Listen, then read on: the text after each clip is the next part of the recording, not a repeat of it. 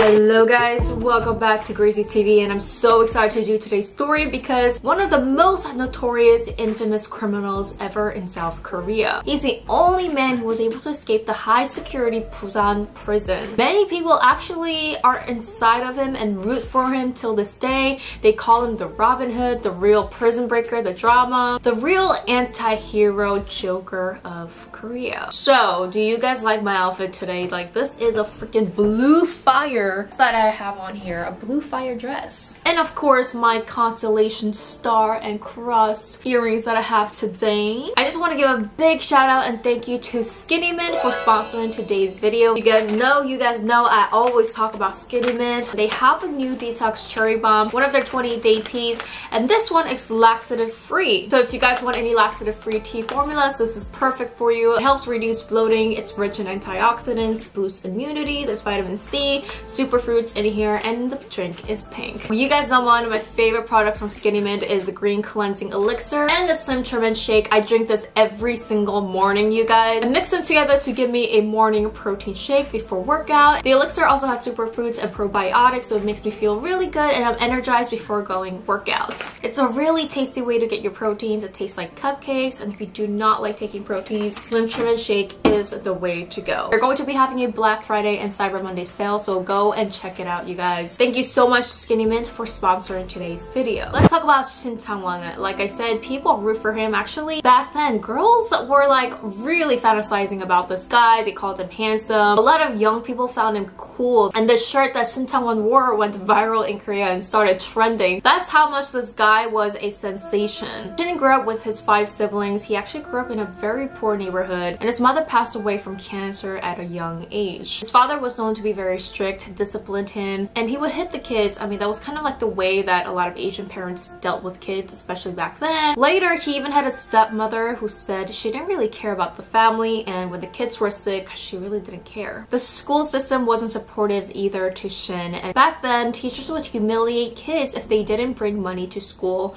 and would even kick them out and even hit them, curse at them. It was just a really broken school system, and they used to have kids bringing money to school kind of as like a yearly fee, or it was like a fee that every student had to pay to the school, and they made the kids bring the money. Shin's teacher once told him, "Hey stupid, you didn't bring any money to school today? F off," and he would then kick him out. According to Shin, when he heard this from his teacher, this was when the devil inside of him was born. He started to run away from home ever since elementary school. He also hated his family, and he started to steal. He might have also started to steal because of his poverty. Maybe he didn't have enough things to eat at home. He stole chickens and watermelons, and he was actually known to be a very fast runner, so nobody was actually able to catch him when he would do these things. One day when he was 14 years old, he was caught by the police for stealing, and his father was so angry that he actually told the police, "Hey, lock him up in juvenile." And this was when Shin says he felt like even his family betrayed him. For us adults, looking back, his father probably did this with good intentions, wanting to discipline his child, but to Shin, this was like betrayal from his own father. And ever since then, he says his kleptomania just kept getting worse and worse. Now, this is the biggest turn, and this is when the story gets really interesting.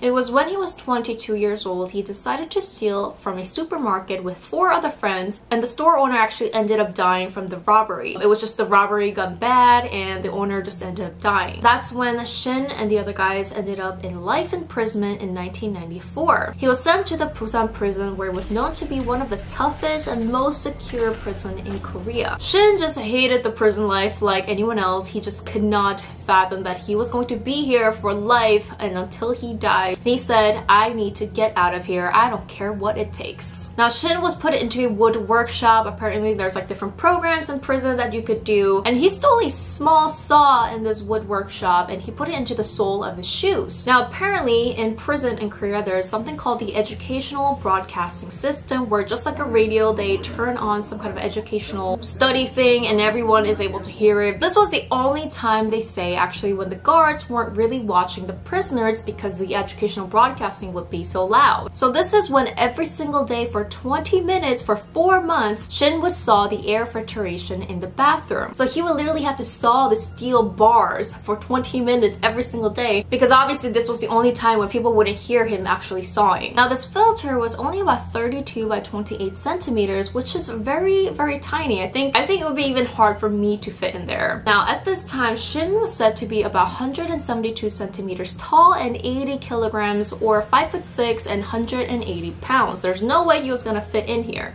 So what did he decide to do? He rolled this blunt and said, I need to go on a diet. So Shin actually dieted and starved himself for 2 months. He said he only took a little bit of protein to keep himself alive, and he actually lost about 15 kilograms or 33 pounds in 2 months. So it was time. He lost the weight and he escaped through the filter. Now the next thing you have to go through is obviously the walls of the prison. The walls of the prison was 4.5 meters or 14 foot-ish. It's impossible to climb, and especially up there, there's guards. So Shin thought really hard and he started rolling his brains again. So apparently at the time there was a church that was under construction right where the wall was. So Shin decided to dig the ground with that steel bar that he bought from the air filter, and he actually was able to sneak into the construction because he dug the hole, which is actually pretty smart. Once he got into the construction, there was a lot of equipment that he could use to actually go over the walls, and that's what he did, and that's how he escaped this high security prison. This is called literally the Great Prison Escape because of how well it was planned out and done. So this whole prison escape took him about 2 hours, and soon after the guards realized that Shin escaped. For the next week, several days, there was a big manhunt in order to catch this guy Shin. During this week, in order to survive, Shin stole cars, money, and different things. Police did not catch him, but they were able to catch his car that he stole. There was wigs, there was stolen money, clothes, and things like that in order to change his appearance. The public actually criticized the Korean police because they saw it as embarrassing that they could not catch this one guy. He was so wanted by the police that there was even a $50,000 reward, which is still to this day about second biggest reward ever given to the public for wanted criminals. The really confusing part and the interesting part about Shin is that while he was on the run, he would go into like disabled homes to elderlies, and he would actually donate money to them. It said that while he was on the run, he went to the facility for the disabled and donated $1,000, gave them box of apples and meat, and the elders who worked there had a very good impression of Shin. So the money that he stole, he was able to also give back a little bit to the community, and I personally believe that's how he was able to get luck on his side for such a long time. On the 10th day of escaping, Shin went to a small coffee shop and he was just enjoying his coffee. That's when the coffee shop worker sat next to him and they just started talking. They were casually talking, and Shin noticed that the coffee worker Jay was not feeling well. So he asked her, "You look a little bit sick," and she said, "Yeah, I do have a little bit of a cold." And that's when Shin got up, came back with a cold medicine and an energy drink. This is when the lady Jay, she was starstruck. She just fell in love with this guy and she was like, "Who is this? He's a little handsome, he's young, I mean, he is caring about me, like who is this customer?" And that's when they started to meet outside for a couple more times and started to date. They went on food dates together, karaoke, eventually fell in love. So this is when Shin actually started to open up to Jay and started saying, "Hey, I'm actually not like a good guy. I've been to prison and I'm actually the infamous Shin Chang 1. By this time everybody knew who he was, but maybe like you can't really tell the face, you know? He told her about his great escapes, how he had to stay in basements and boxes in order to get away from the police, and I think she fell in love with like his criminal activities and how determined he was to not go back to prison. So she actually told Shin, "Oh my god, Oppa, just come and live with me. I have an apartment and we could just start a life together." So that's what they did. Shin moved in with Jay in her apartment. They even had barbecue with the neighbors, and the neighbors thought that they were just a cute newlywed couple. Neighbors also said that Shin would bring meat for everybody to share in the neighborhood. Here's a man in need, and he said that Shin would come and help him out financially.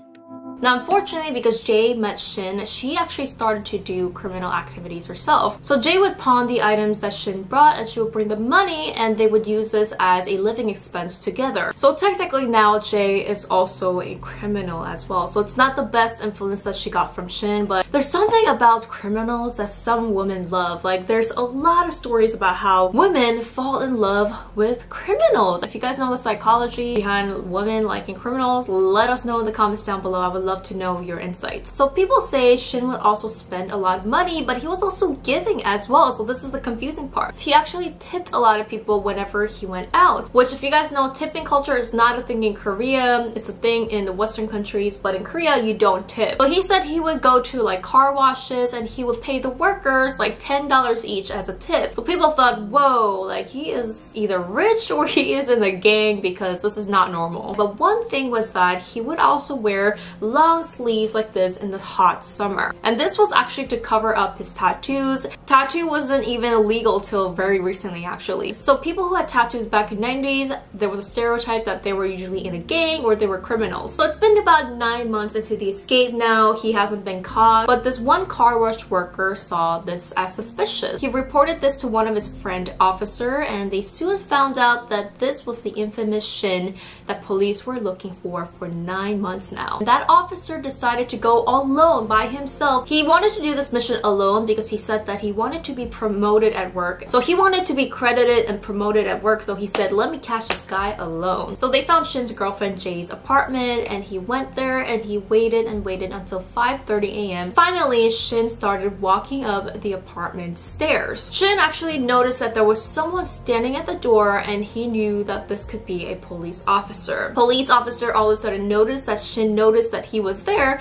so he took out a gas gun and fired 2 shots into Shin's face. I'm not really sure exactly what a gas gun is, but they said that if you get hit by a gas gun, people go unconscious or they're very irritated and uncomfortable, kind of like a pepper spray for a couple hours. Shin was shot right down on his eyes and one on his forehead, and Shin actually just wiped away the blood and he started running like a maniac. The gas gun did not even faze him at all, and I think this is because he was in a survival mode all the time. He was always running away. I think because of adrenaline, this gas gun did not even faze him. It's like he was Iron Man. Unfortunately for the police, Shin got away, but they were able to find the girlfriend Jae. Jae was questioned by the police, but she lied and acted that she didn't know that it was Shin. Of course, Jae knew that it was Shin, but she lied to the police because she really liked this guy. While Shin was on the run, it seemed like they liked each other enough to keep secretly contacting each other, even if Jae was under the police watch. And one day when Shin felt like the police watch was kind of on the down low, he visited Jae and said, hey, do you want to come with me? Run away with me.